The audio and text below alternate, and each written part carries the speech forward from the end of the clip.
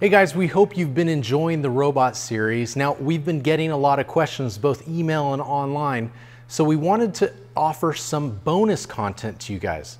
Now, if you remember from the last episode, we had Boris from Numatic Engineering come out and demo the robot. Here's some footage from the entire interview. Hope it helps. Well, I have a wonderful electronic invention I want you to see. It looks something like this.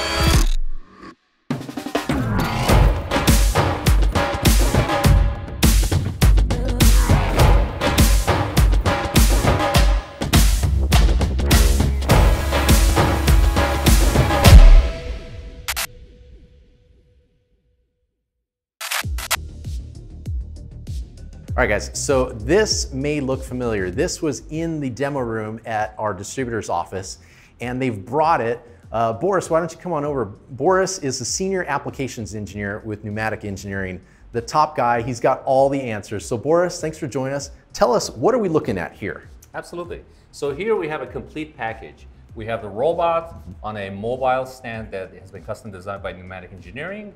The robot starts right here and ends right at this point. Okay. At the end of arm tooling, we have a camera from Robotiq, which is a company in Quebec. This little slice right here is everything that there is with the camera.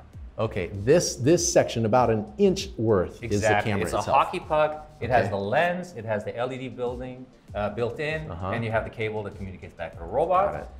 Beyond that, we have the gripper that is also from Robotiq. Everything is connected seamlessly. That's the beauty of this. It's all plug and play. Right, okay, so because right now I'm seeing just one connector that actually talks to two peripheral devices. Exactly. Okay. So the camera is designed with the connector built in, so it will talk to the gripper automatically. Okay, got it. All right, and this is a servo-driven gripper. That's a servo-driven gripper. Okay. You have feedback, so you know exactly what you're grabbing, how quickly you're grabbing, and you can even control the force. Okay, yeah. Okay, so last time I learned you could pick up an egg or you could pick up a solid block of aluminum. Absolutely. Okay, that's really neat. So, okay, and then I get this. This is the pendant, but this doesn't look familiar to me. Exactly. So Universal Robot is unique in the aspect that it has the ability to accept apps, just like we have our smartphones. Okay. So once you install the hardware, you plug it in, you install the app, everything automatically sees each other and talks to each other. You don't have two technologies interfering or conflicting. Okay.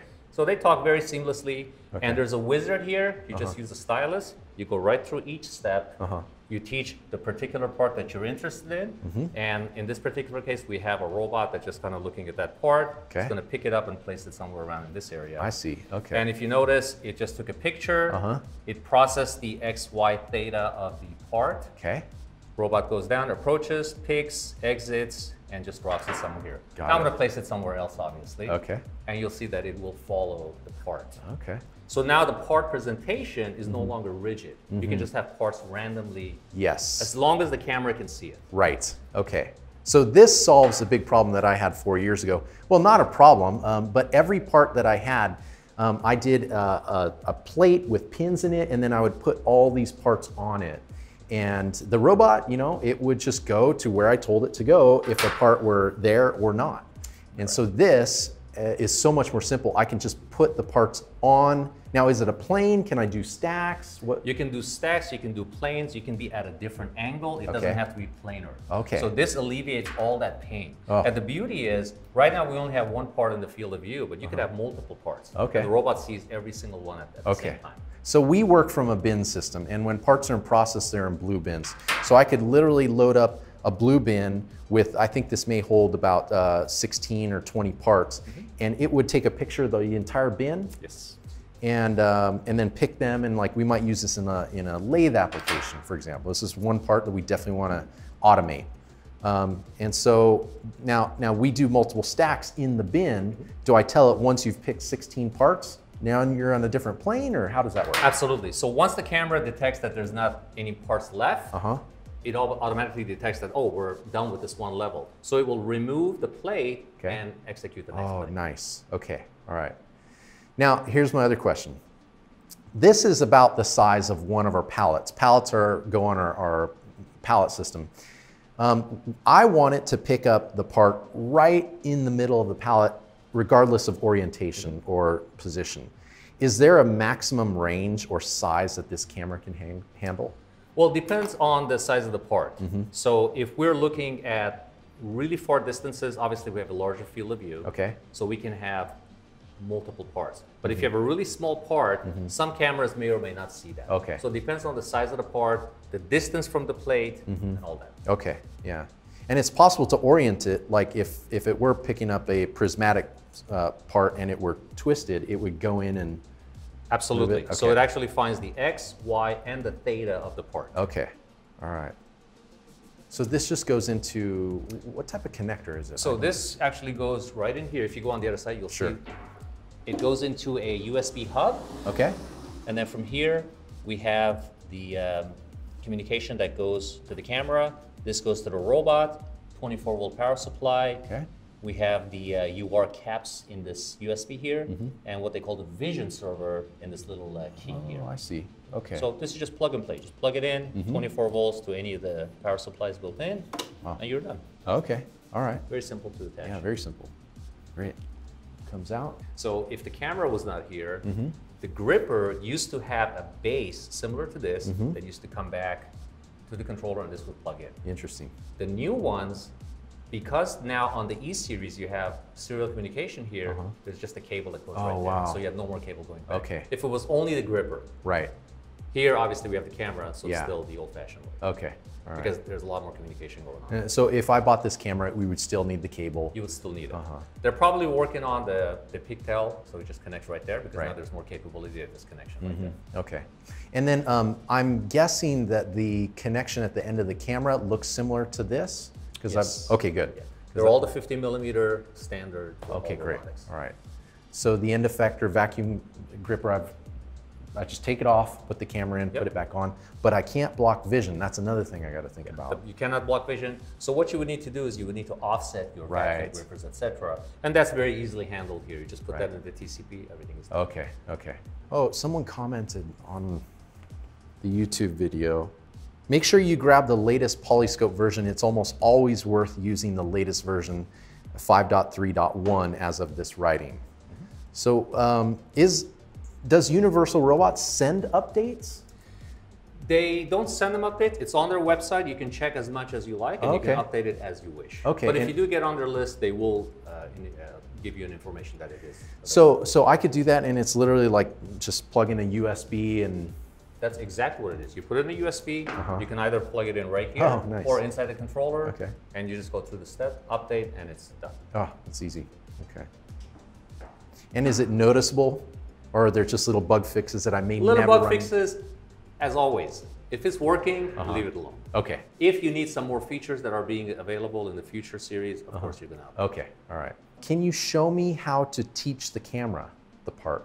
Absolutely. Okay. So let's say we do not have any part. I'm going to delete this right here. Okay. And we're going to go, there's a wizard right here. Uh-huh. Now I'm just going to put a part in the field of view. We're going to make sure we're at the right location, and we're going to say teach object. Okay. So the camera is going to go through a wizard that says, are we looking at the camera? Yes, we are. We're going to use the automatic method, which is very easy to use. Okay. And it's going to take a picture, and it's going to say, hey, I see something there. Okay. And it says, is that what you want to pick up? You see, it automatically knows what you want to do. Right. You say, yeah, that's pretty good. We're going to say, okay.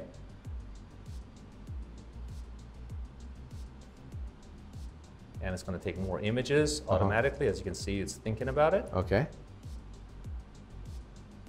And it gives you a highlighted image. And you can go in and say, you know, sometimes we don't have these little dimples, or sometimes we don't have some curvature in there. So you can add or subtract from there. So we're going to say you're pretty good for now. Okay. Now it still looks pretty blurry, but it's just locating the profile. Exactly. We're just looking at the outer edges at this point. All right. You can get much more accurate. Okay. And then if this part was not circular, if it had, let's say, symmetry, you could actually rotate it 90 degrees 4 times and it would learn it. Okay. So in this case, we don't need to rotate it because it's circular. Right. We're just going to go through the 4 poses.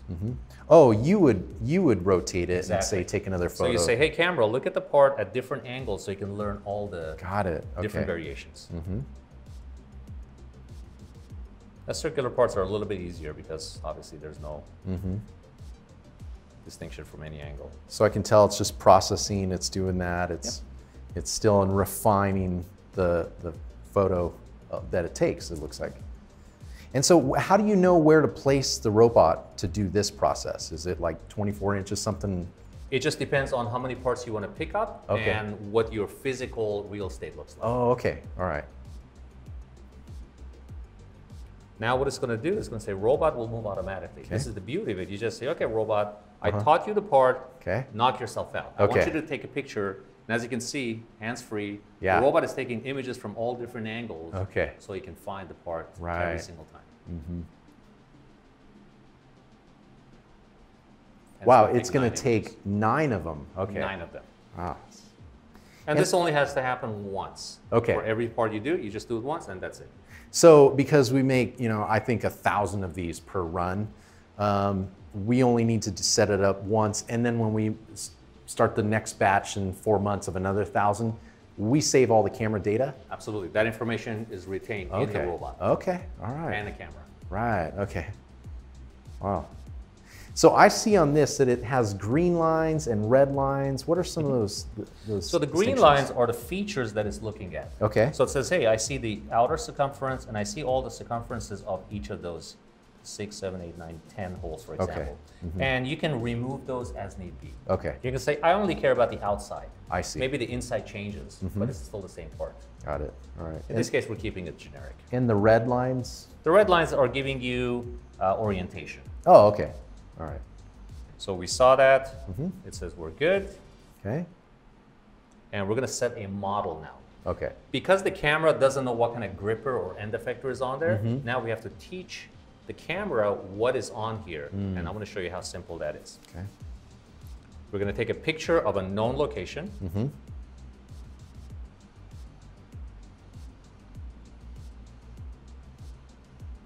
So it says, okay, right now, that's what I see. We say download into the robot. That's what we see. We're going to save it. So now the camera knows where the part is. Now we're going to teach where the gripper is going to pick it up. Okay. So we're going to use an approach point. I'm going to say set this waypoint. And everybody loves the free drive. I'm just going to press the button here. And we're going to go approximately above the part. Okay. Maybe adjust this a little bit. We'll slow this down. So let's see, we'll go that way. And I think we're good right there. All right. And then we're going to teach the pick point, which is a little bit below. And at this point, I can close the gripper to make sure we are grabbing it properly, which we are. And I'm going to teach that. Exit position, which is after you grab the part. We're going to go up. And the other 2 positions we don't have to change because those are not in camera reference frame. Okay. Now, we taught the position relative to where we're picking up. And if you notice the move command, it says, I don't want you to look at the robot coordinate system. I want you to look at the camera coordinate system. Okay. That's where the magic is. Yeah, right. That's a big deal right there. That's a big deal. Yeah. And we didn't have to know anything about IP addresses, coordinate transformations, trigonometry, geometry. Right. It was all done with just the stylus. Okay. Yeah. Yeah, because 4 years ago, cameras and systems were available, but it's Modbus, NIO, and all this stuff. I'm like, Much more complicated. that's way too much for me right now. So this is easy. Okay. All right. So what we did today was called coordinate transformation. Okay. The robot says, I know my X, Y, Z. The camera is somewhere else, X, Y, Z. Okay. How do they talk to each other? Imagine me and you are trying to decide how to pick up this, right? And we're blind, we don't see each other. So that is called coordinate transformation. I have to tell you, hey, you're so far away from me in the X and the Y at this angle. Okay. 20 years ago, it would take about 2 days to set this up. 10 years ago, maybe half a day. Okay.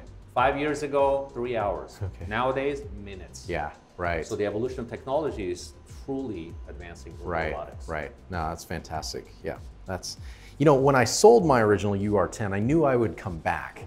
And I knew the company was growing so fast, that technology was being adopted. I knew it's only going to get better. So I am so glad that I'm doing this now. And it's not done. I went on the Universal Robots site, and there's pages and pages of all these suppliers that sell these types of things. I was blown away. You know, absolutely. So. Just like a smartphone, there are multiple companies that are making products and applications for a smartphone. Right. The smartphone doesn't make anything extra. They make the phone, they put it out there, everybody starts adding things to it. So Universal Robot is pretty similar to that. Okay, I love it. All right. Well, Boris, I think you've answered all my questions and I'm definitely sold on this camera.